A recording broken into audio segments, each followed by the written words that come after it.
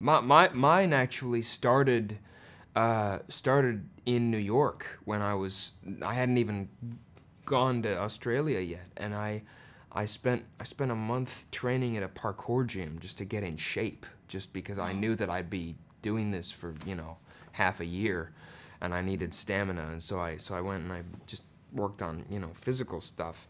And then I spent a week with actual chimpanzees at a sanctuary in Florida called the Center for Great Apes, and interacted with chimps and played games with chimps, and in one case spoke ASL with a chimpanzee. But that was a really, really crucial week for me to have, to just kind of,